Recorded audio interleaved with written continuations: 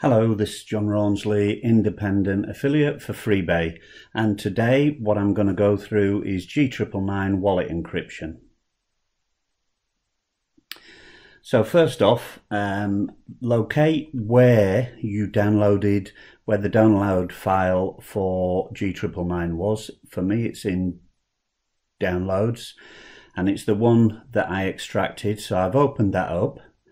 And to make things easier for me going forward, what I'm actually going to do is just copy out the G999-QT file onto my desktop so I know where to hit it in future just to start my G999 wallet up. So double click the G999 icon and that will start the wallet up.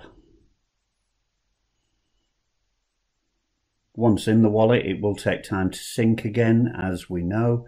This was 19 hours ago since I was last on it, so it's taken 19 hours. But once you're there, go up to settings. And if you go to settings, you'll see encrypt wallet. Go into encrypt wallet. Now put a new passphrase in there. Now remember what it says there. It's 10 or more random characters or 8 or more words in order to make your own passphrase or seed, if you like. So I'm going to put a passphrase in here now.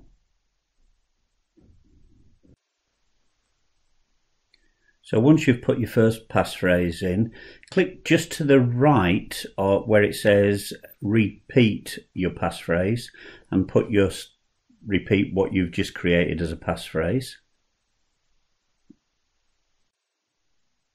Once that's done, press OK and you will get a warning that if you lose that seed, then you will lose all of your G999. So it's so important to remember that seed or that passphrase. You must remember that. So click OK again. This will now bring up another warning saying that actually just having it encrypted doesn't protect you against malware. Malware could potentially still be downloaded on your computer and get access to the wallet. So once you say that's okay, again, don't shut down the computer until the icon goes, and that's it. So once again, thanks for listening and good luck going forward. Thank you.